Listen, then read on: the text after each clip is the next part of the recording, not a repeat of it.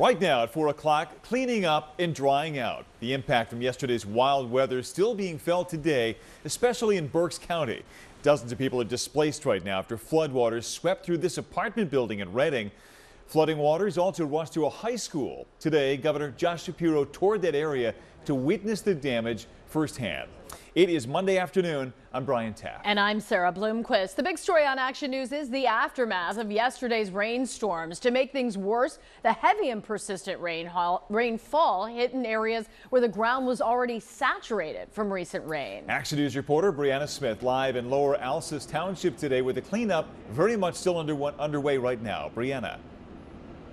Yes, that's right, Brian and Sarah. Crews have been here all day cleaning up what's left behind of Antietam Creek. As you can see, crews are currently removing those rocks from the creek to restore it to its natural flow instead of it flowing into the school. Meanwhile, school leaders are trying to figure out how much damage they have to fix before the school year starts. This is beyond anything anyone has ever seen before. We're all just in disbelief. The community watched in awe as the Antietam Creek flooded from Sunday's heavy rain and then changed course. Now it's flowing into Antietam Middle Senior High School. I was not expecting this. Like, the creek has flooded before, but nothing this extreme. Governor Josh Shapiro and local leaders visited Lower Alsace Township to survey all of the damage at the school, businesses, and houses nearby, promising to help restore the neighborhood. This is obviously just devastating for this community. There had been so much work and so much effort that had gone into trying to mitigate flooding. Superintendent Heidi Rockland says the district was in the middle of dredging the creek and building retaining walls to avoid the constant flooding. But now they'll have to start over outside and inside.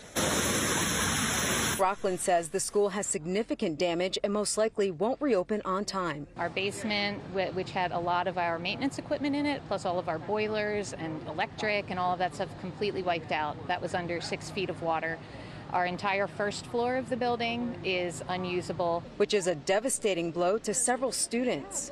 I'm hoping just to be able to start my senior year in the school that I've spent 7th through 12th in. Rockland says classes are scheduled to start August 21st, but it's unrealistic to say the doors will open that day. We will make this work for us. We will all come together like we always do. Students, it will be okay. We are there for you. We will support you. We're going to be real creative with our solutions.